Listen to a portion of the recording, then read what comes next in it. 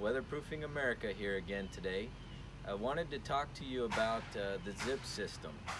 You know, we hear a lot of contractors saying lately that the zip system is kind of a foolproof system, and they're switching to that because it's easier to install. Wanted to go over a few points that we see out in the field today to explain to you why that may not necessarily be the case. On this particular home, we just drove around, found a home with zip on it, stopped.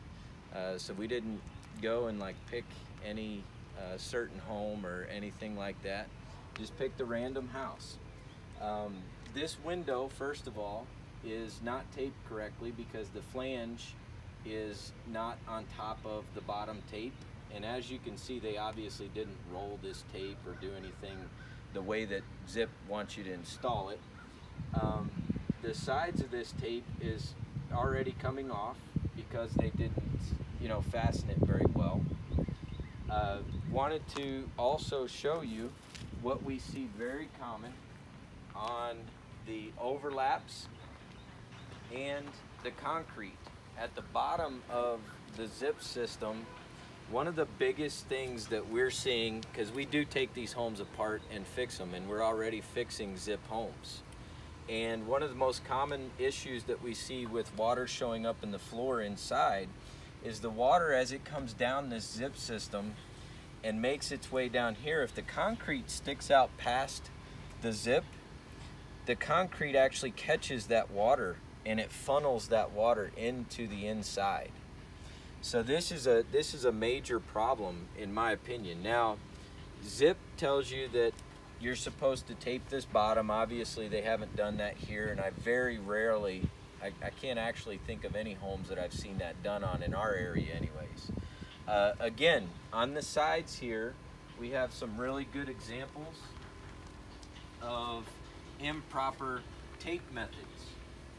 And what I mean by that, if you come over here and take a look, there's bubbles and wrinkles in this tape all the way down this wall system, okay? This is something that we see very commonly too when we take this system apart. You can see this one here is bubbled right across the top edge of this tape. This water that hits this Zip system comes down here. Now this becomes an actual funnel. And there's obviously the reason that they're taping it, there's a seam here. So now this water that gets funneled into this tape can't go anywhere but in the home. So this is a big issue that we see as well. Not to mention when the guys don't overlap the tape properly, because Zip wants you to actually run the horizontal tapes and then run the vertical tape over the top of that so that everything's lapped. They very rarely do that. You can even see here on this home, they've actually missed a joint completely.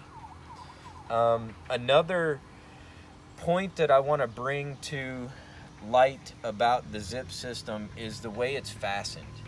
So if you look at this wall here and you get a straight on view, these staples, some of them are over here, some of them are over here. They're obviously, there's one here, one here, one here, over here, over here. So obviously they're not within that stud, right?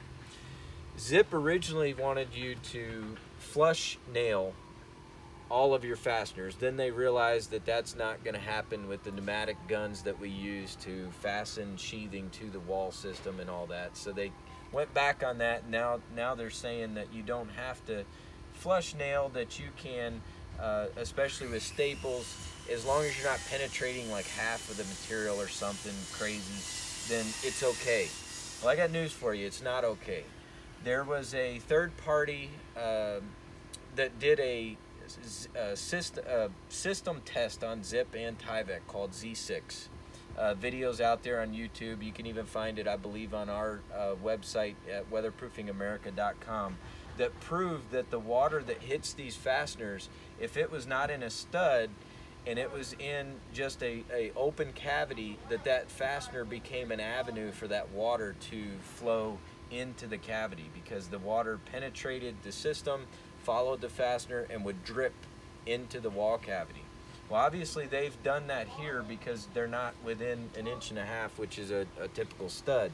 So these fasteners now are going to become an avenue for the water to penetrate this system. So as you can see, there's many issues. Yes, most of them are installation issues, but that's my whole point of this video, and what I'm trying to prove to contractors is this is not a foolproof system, and there's no overlapping, no shingling factor like you have with house wraps. The reason that we like Tyvek and Tyvek tapes is they're formulated chemically to bond, and once they're stuck, they're stuck. But the biggest reason that we like the Tyvek system over Zip is it can shingle and it breathes. Another important fact about this system is it has a perm rating of around 5, which is the minimum code, but once you tape it, it becomes less than 1. So basically what you're doing is you're encapsulating the exterior of the home in plastic. Well, when you do that, you're causing a condensation issue, because now the moisture that gets created by the extreme air temperature out here meeting the conditioned air inside, that condensation that's created from now can't get out the wall.